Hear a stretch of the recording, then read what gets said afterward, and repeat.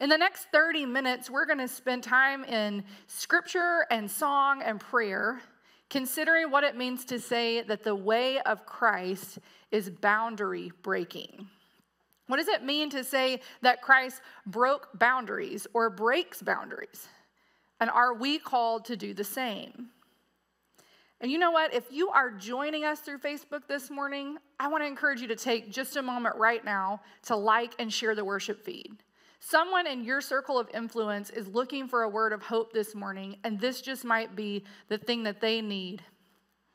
This is a small and yet powerful way to spread the word of hope in our world.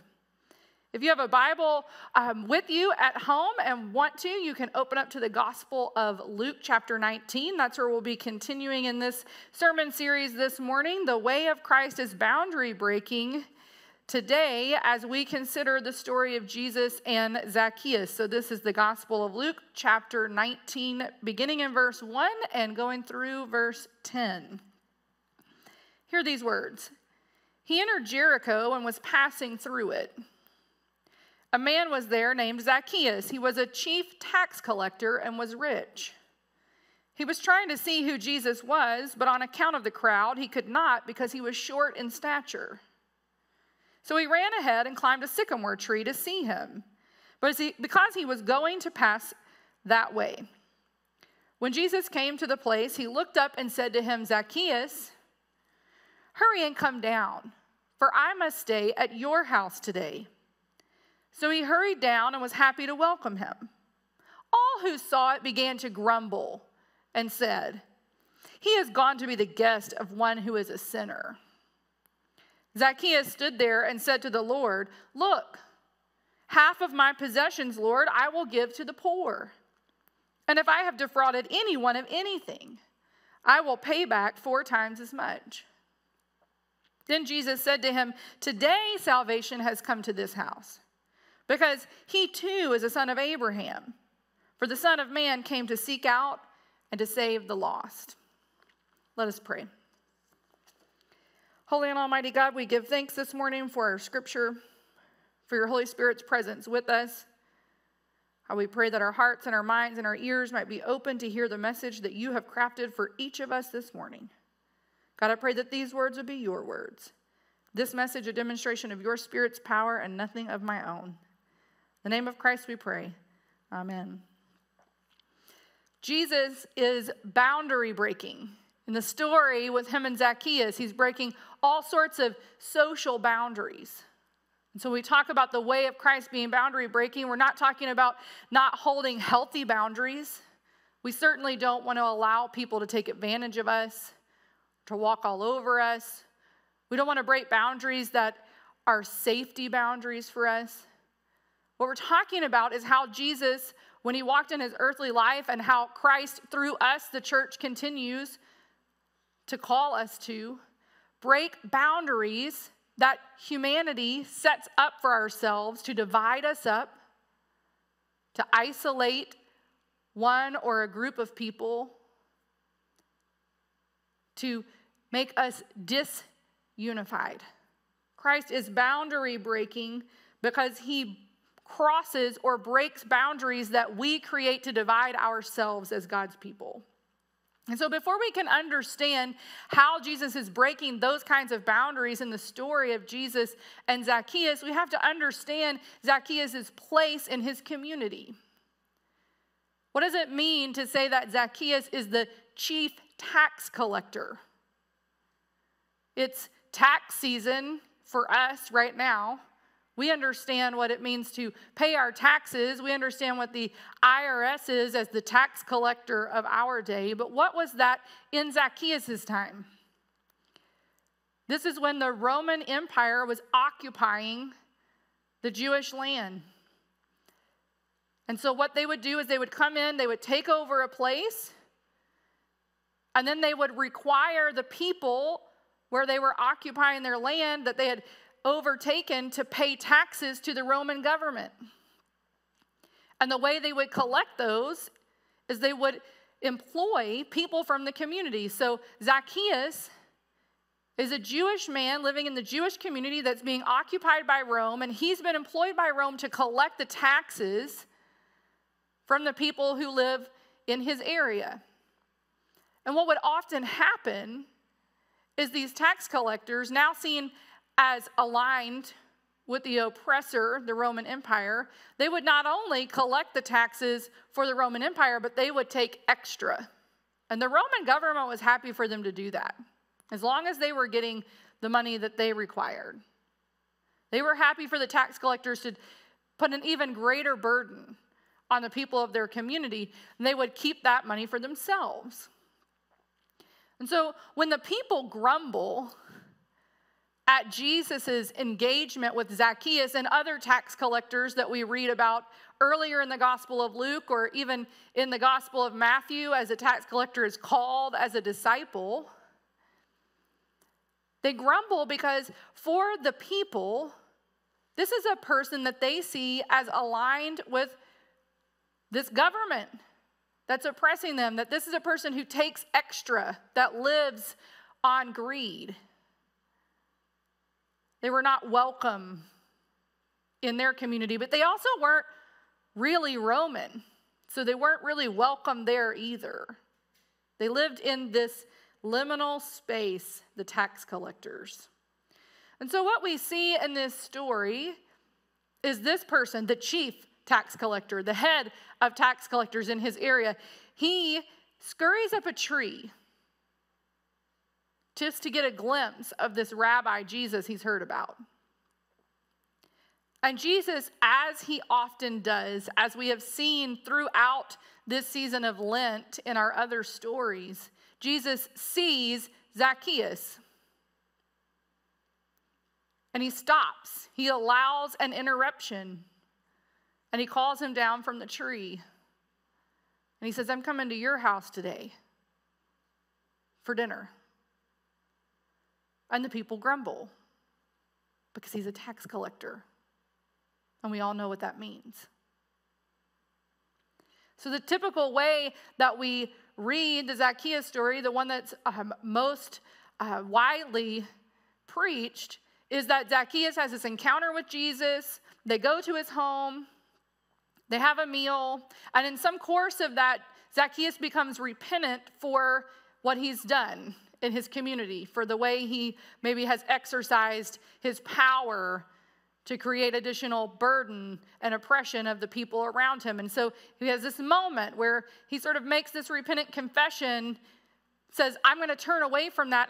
I will give back what I've taken, and I will repay 4 times as much of anybody that I have taken extra from, and I will give half of everything I have to the poor.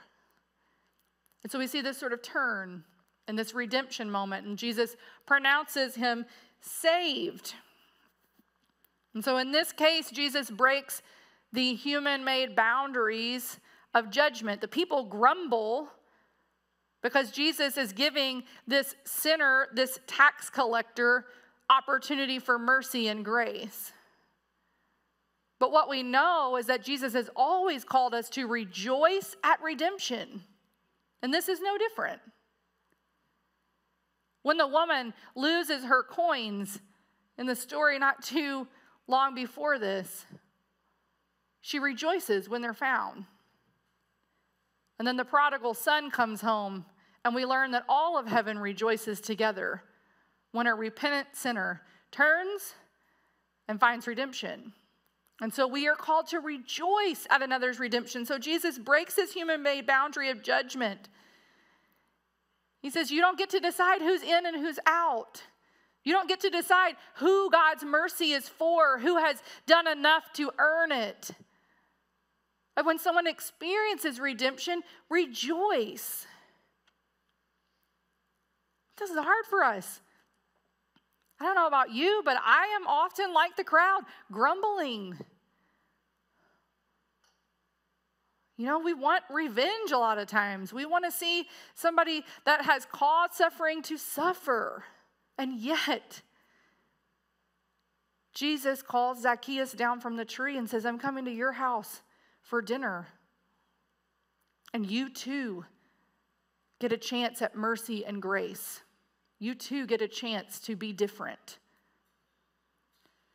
You know what? The Lenten book study and Bible study that I'm leading about the Book of Longings by Sue Monk Kidd, just this last week, we read a section, and there's this moment where this woman, that's the main character of the story, says this about Jesus.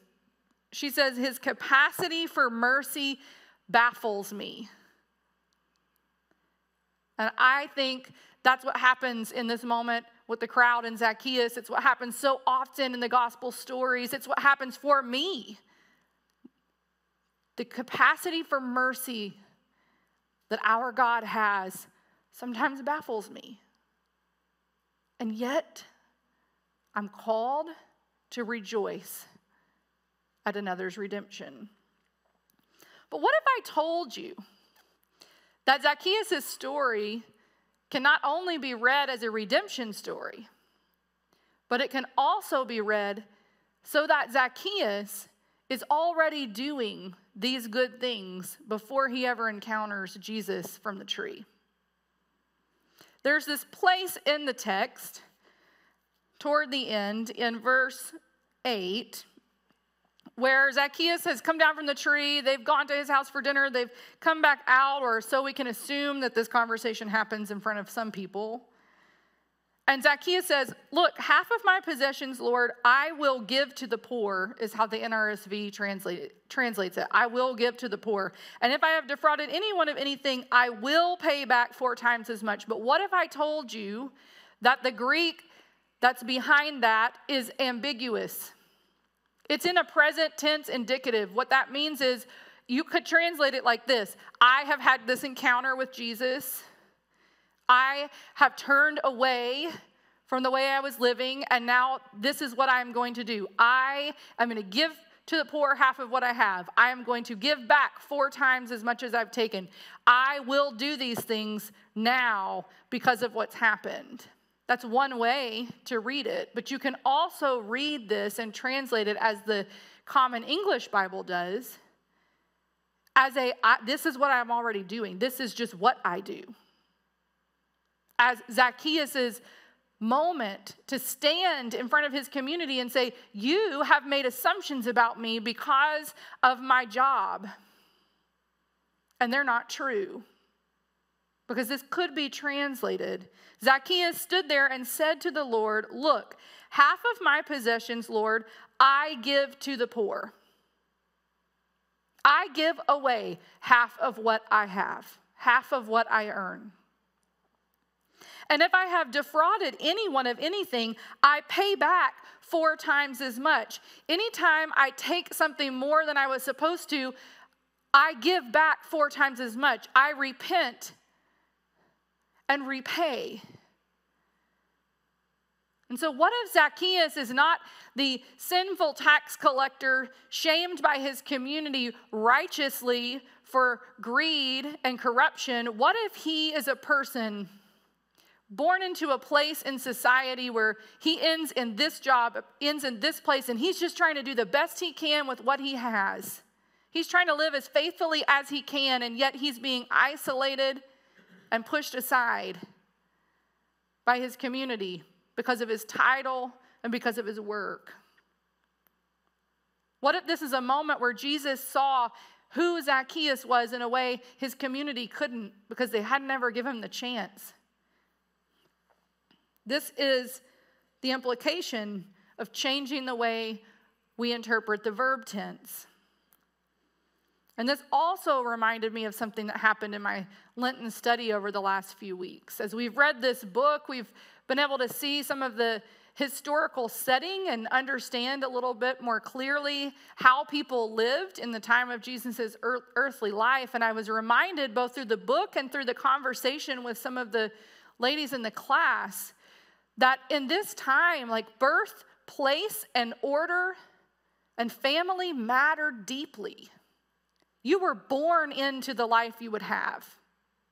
And there was not a lot of movement up or down any kind of social or professional ladders.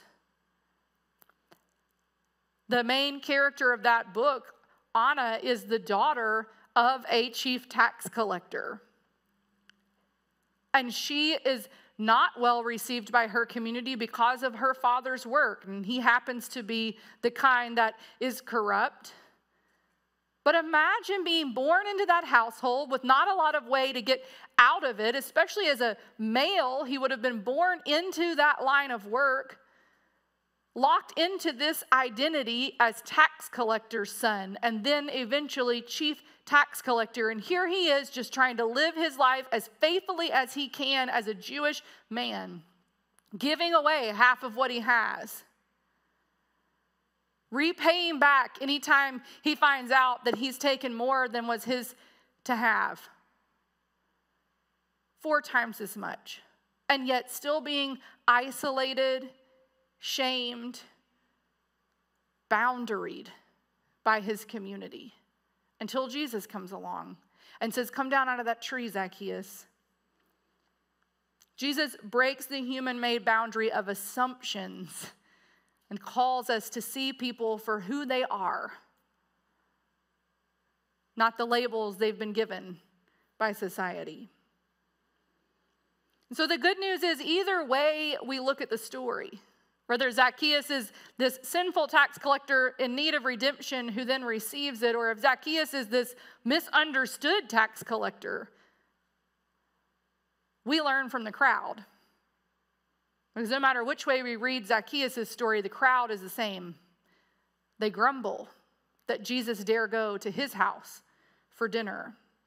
We have a propensity to grumble, to judge people that we think aren't worthy of mercy or grace or love, or to make assumptions about people for who we think they are based on what we can see. And then we grumble. We grumble that God would dare go to their house for dinner, or that that friend of ours would dare entertain that person's company.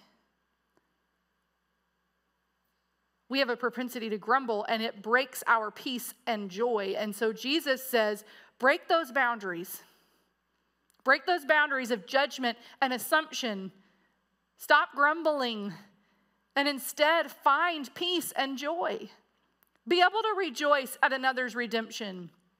Be able to have peace about who is engaging who in community because you're not making assumptions. Have peace about who gets what. You know, which is the true story? I think it's ambiguous on purpose. I think the writer of the Gospel of Luke left these verbs ambiguous on purpose because he wanted us to see ourselves in the story in whichever way worked for us. Are we the crowd grumbling at someone's redemption, or the crowd grumbling because of an assumption? But ultimately, the message is the same. Cross the boundaries, break the boundaries that divide us, judgment and assumption, and find the peace and joy of Christ when we do. In Zacchaeus' story, Jesus asks us to stop deciding who's in and who's out, not our place.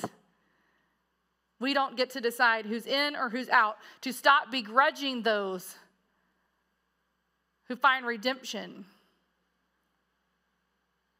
And in the place of all those boundaries we've created to divide ourselves, we just might find the peace and joy of Christ. In the name of the Father, and of the Son, and of the Holy Spirit. Amen. Amen. Thank you so much, Pastor Courtney. Friends, we come before God each and every week in prayer. So let us do that this morning. Will you bow with me? Holy, gracious, and loving God, we come to you today to better understand how we are to treat one another, how we are to see ourselves, how we are to walk through this world, to be people of love and not judgment.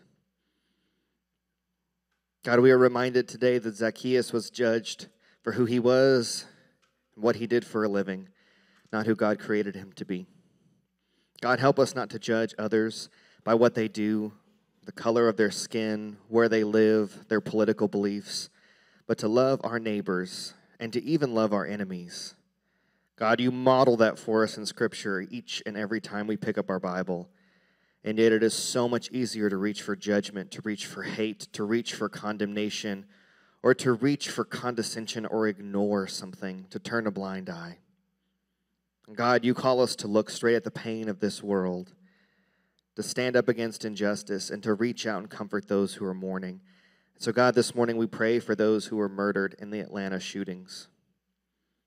God, help our country, heal our country as we struggle with violence, mental health, and racism.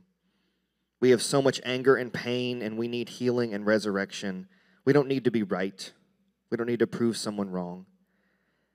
God, give us the courage and humility to cross these boundaries just as Christ did, to reach out to another human being in love, to reach for hope, understanding, and resurrection. God, we give you thanks for the vaccines that are making their way around our world to help end this horrible pandemic. But we continue to pray for those who are grieving so much loss from this pandemic. Loss of role, loss of sanity, loss of job, and loss of life. God, we pray for all those especially who have lost loved ones. God, we pray for the church as we are about to enter Holy Week next week. May the church be a sanctuary for people.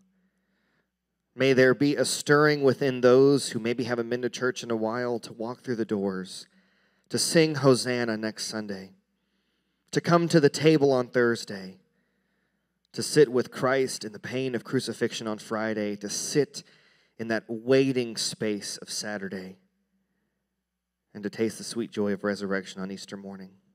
God, may the church be a place of comfort and hope for those enduring pain, loss, and depression. God, we feel stuck in this liminal space. We are almost out of the pandemic, but not yet.